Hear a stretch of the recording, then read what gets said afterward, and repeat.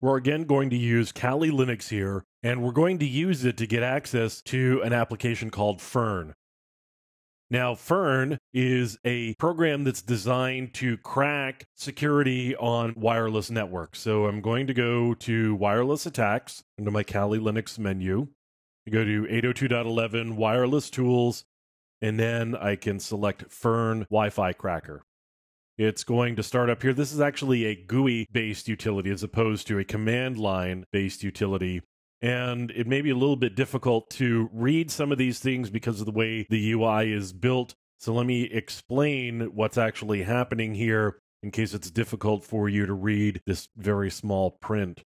So what I'm selecting here is my interface. This is my wireless interface. I'm going to select WLAN 0. And it's now going to actually bring up that interface in Fern so that it's ready to go. Then we're going to scan for access points. That's actually that button right there. So we're initializing that. It's going to go looking for all of the access points that are available. You'll see this button down here just lit up because it found some WPA-enabled networks. According to this, there's 59 detected. So let me click on this. And this is a little bit harder to read because of the icons that they've got here.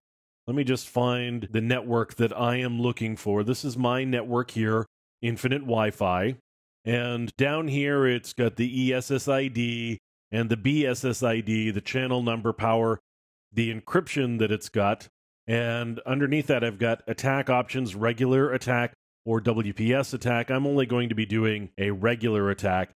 Now, what I need to do is select a word list. And so I am going to go into extras here, word lists. I'm going to say common.txt. That's the word list I'm going to be using. And now over here, there's a button that says Wi-Fi attack. I push that button and it says one client MAC address associated with the access point is required to successfully attack the WPA encryption. If you know a client MAC address, you can add it manually or wait for the probing process to detect client accesses.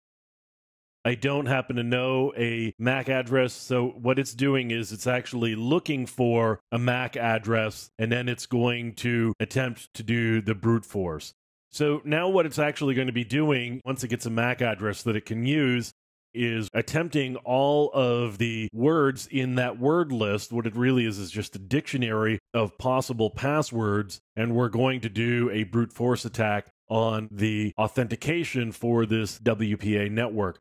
So this is a GUI-based way of doing attacks against WPA or WEP networks, and you can use this Fern Wi-Fi cracker to see whether your network is actually susceptible to attack based on common word lists that may be available. You can go download word lists from all over the place, and you can see whether those word lists actually are capable of breaking into your wireless network or not.